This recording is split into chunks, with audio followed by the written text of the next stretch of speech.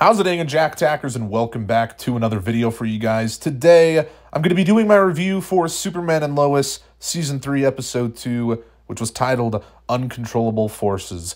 What a sad episode, especially that final scene. Holy cow, bro. Ugh.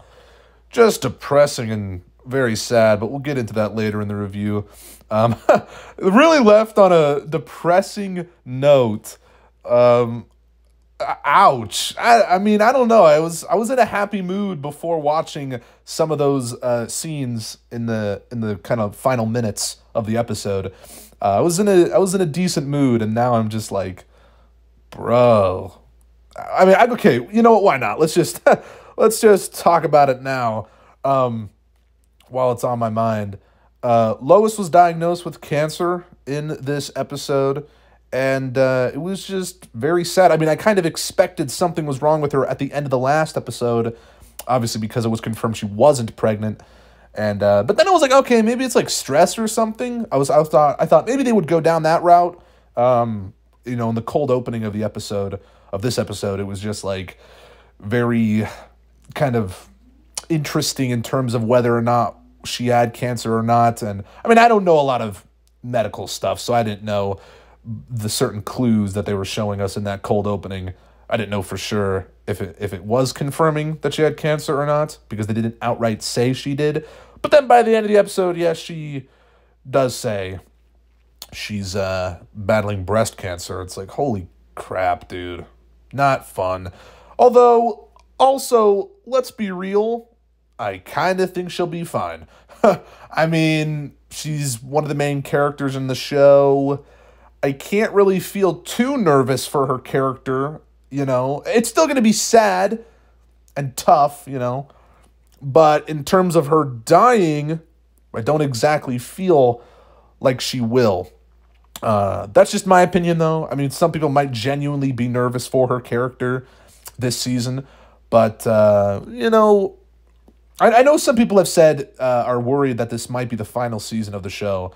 So maybe they will kill Lois. Although, I feel like I heard somewhere that they were going to do a 4th season, maybe even a 5th season. So I feel like we might get another one after this. So Season 3 won't be the final season.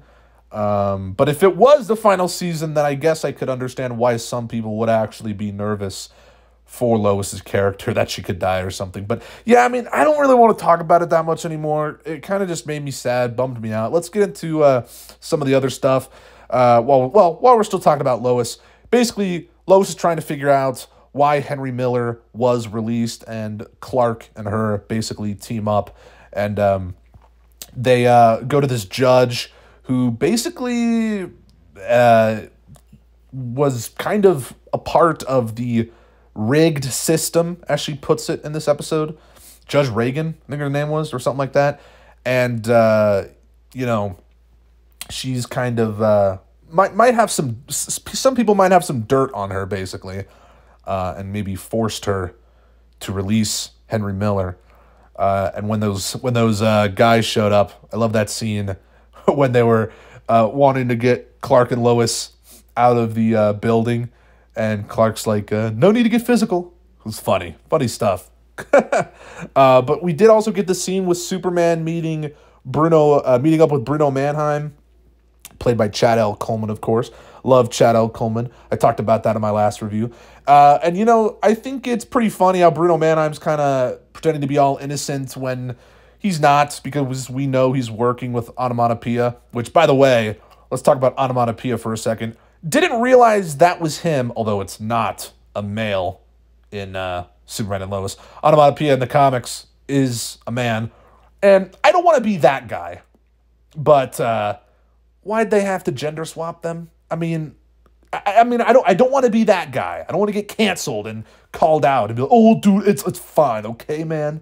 This is a man baby crying over the fact that they made Onomatopoeia a woman. I don't want to be that guy. I don't want to be targeted as that guy. But come on. At the same time, I'm like, why is Onomatopoeia a woman in this? Why? Just, come on now. Just, I don't know. I mean, some people are going to clown on me in the comments, but, you know, Onomatopoeia is still really freaking cool. I gotta say, in this episode, she was pretty awesome. She kills George Dean, Mayor George Dean, and pretty brutal. Like, he fell on top of the windshield of the car. And also, Onomatopoeia just has such a presence, you know, with all the sounds and stuff. That one scene when Lana and John are finding that flash drive that George Dean left, and then Onomatopoeia shows up at the office and kind of smashes the windows and stuff, and that sound, that presence, you kind of hear Onomatopoeia before she shows up. It just, I don't know. Also, the heels that she's wearing, kind of cringe, brother. Okay, but she's still really cool, at least in terms of her appearance. And by the way, someone informed me that this character was Onomatopoeia in the comments of my last video. In the last episode, I didn't recognize it was this character. I didn't know that much about the character of Onomatopoeia, though. But I did know that he's a Green Arrow villain. But also, so that's why I really wasn't kind of putting the pieces together. I wasn't expecting this character to show up in an episode of Superman and Lois, because, you know, it's a Superman story. Onomatopoeia, I think, it's actually been in certain Batman stories as well. Or he usually targets, like, vigilante people with no powers, like Green Arrow and Batman. I'm pretty sure. I don't know that much about the character, but I have heard of Onomatopoeia, obviously. And for some reason, I just didn't put the pieces together in the last episode. But thank you for informing me, whoever you were. Anyway, she's still really cool in this episode, and yeah, I just wanted to say that. And I wasn't expecting for her to kill George Dean, so there you go. I don't know why I'm saying his full name, but yeah, I wasn't expecting for her to kill the mayor. That was a pretty intense scene, and it was right off the bat, right at the beginning of the episode. But yeah, I also like the scene, I guess going back to the Lois stuff, when she was talking the judge off the edge, because I guess the judge was just kind of scared that those people were going to kill her. I don't know, I guess. But yeah, that was a really good moment for Lois. Really loved that. Good stuff. And we also kind of have this side plot with Sarah wanting Nat to have fun and basically find a guy. They go to this Metropolis party. Nat ends up talking to this guy. I think his name was Mateo or something. I don't know. If I got the name wrong, it doesn't really matter. But they should have played Ween songs at the Metropolis party. If you don't know who Ween is, they're one of my favorite artists. Gene and Dean Ween. They played a lot of Ween songs in season 2 of Superman and Lois, so I was like, missed opportunity. Maybe they did play a Ween song, but it wasn't really up in the forefront of the audio, so I don't know. This is okay. I'm just going on a rant about, not a rant, a ramble about Ween. No one even knows who Ween. They're too niche for you people watching this. If you know who Ween is, let me know down in the comments. But yeah, Jordan in this episode decides to just be friends with Sarah, I guess. Their relationship's kind of bothering me. I mean, I feel like Jordan just should ditch Sarah, honestly. I'm that kind of guy. I still love Sarah, though, like, as a character. I talked about this in my last review.